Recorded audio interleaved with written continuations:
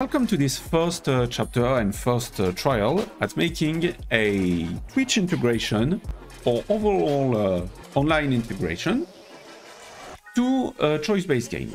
We are going to make this as generic as possible. So we have a first black box. I'm talking about a black box because it's interesting to not know what it's going to be. Because it's going to be the Twitch API, or maybe a Discord server, or maybe a custom-made multiplayer mode, or anything, IRC integration, Microsoft Teams. In programming, I consider that whenever you don't exactly know what something is going to be, but they are all going to need to do the exact same thing, it is going to be an interface. Now we have a second black box, which is our game, the game choice. The game with choices. The game with choices currently already has an interface that exists, and that is the player and their controller. Currently, what we have is the player and the controller control the game with choices. What we want to do, very obviously, is either have this element control the player and the controller, but honestly, I don't think that would be too interesting. What we need is to somehow go from here to here. The controller is directly the Twitch API. So, some base concept. First, a choice.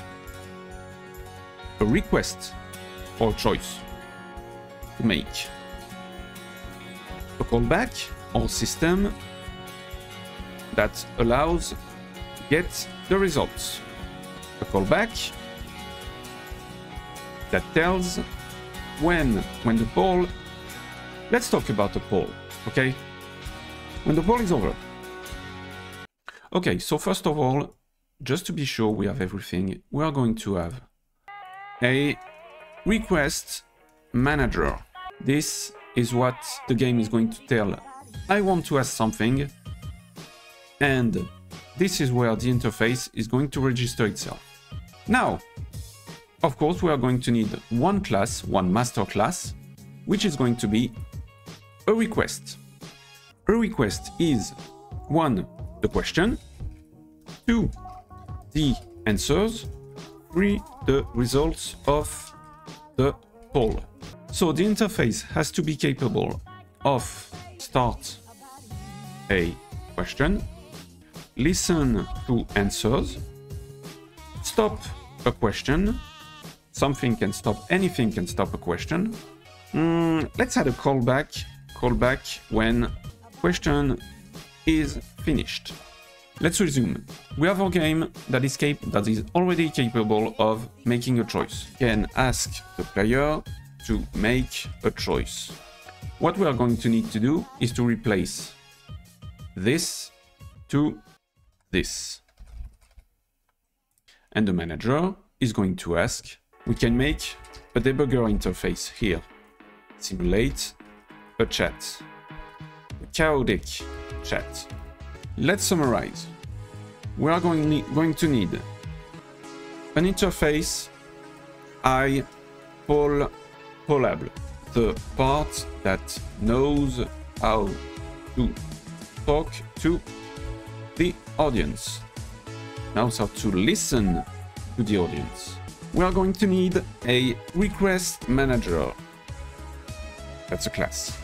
It's the part that knows who listens to the audience and that can take requests. And finally, we have a class or maybe even a struct request, the part that explains what needs to be asked to the audience.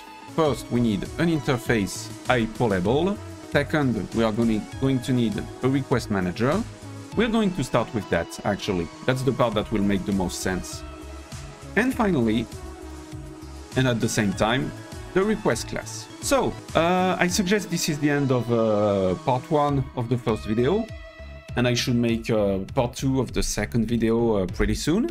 Very soon, actually, because on stream I'm actually going to keep going.